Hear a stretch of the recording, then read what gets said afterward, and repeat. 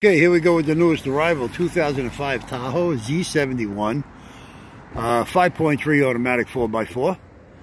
As you can see, it was hitting the nose. Still runs and drives. Doors and the body was a repaint, so we really didn't go, no missed amount of dings and so on and so forth. So we got regulators, we got door handles inside and outside, we got door glass on both doors. You got a quarter glass. We do have some flare. Like I said, the thing was the Z71. We do have the 17-inch wheels. We have a set of 4, which are in decent shape. You have black tubular running boards there. We do have the rocker panel moldings in gray texture. Okay, we do have a good right rear taillight. We do have a black roof rack with the crossbars. You have a rear hatch heat wiper privacy. Nice and clean. Rear bump is no good, but you do have a hitch. As you can see, you do have a spare underneath there. The rear hatch is nice and clean. You got the normal, as you can see, normal peeling underneath. But besides that, it's in good shape. You do have the left rear tail light. You got the gas cap. Again, the flares on this side. Same thing with these doors or repaints. You do got outside, inside door handles. Window regulators are all powered and tested. They're all fine. Privacy rear glass, privacy quarter glass. Okay. There's your front. Your mirrors are no good. You do got a left side fender with the flare. And again, the wheels. Up on top, we do have a sunroof. Okay. Got a good run at 5.3 Vortec. Show you a little bit of the motor. Can't start it up right now because the wiring is all messed up. And I don't have the jump box out here no more.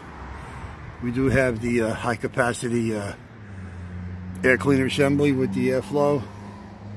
Here's your hydrovac system, fuse box, all that kind of stuff there. As far as anything on the front, you really don't have anything. We got hood hinges. That's about it. Okay, inside of the truck, you do have a left side power recline lumbar, heated. As you can see, the seat's no good. We do got a airbag in the seat. You have the console, which is in good shape. There's your roof heater controls. We do have an entertainment system back there. Okay. Radio is no good. You do have heater controls, which are fine. There's your cluster. Okay. Cluster on this truck, 219,305. There's your headlight switch, automatic. There's your NP8 4x4 switches.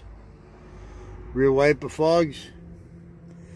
Steering column is tilt cruise delay with the tow package. Does have the key, has the info center and the radio. Okay, here's your window switches, which are all tested fine. Here's your heater controls. It does have power adjustable pedals, heated seats, and memory on this side.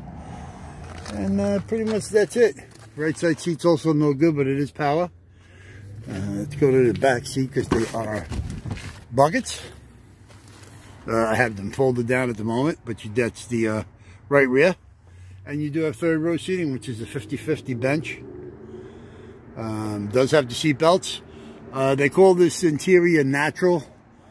Trim code is 522.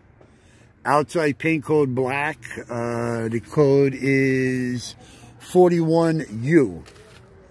And pretty much that's it. Okay, it's not a bad truck. Got some decent parts left.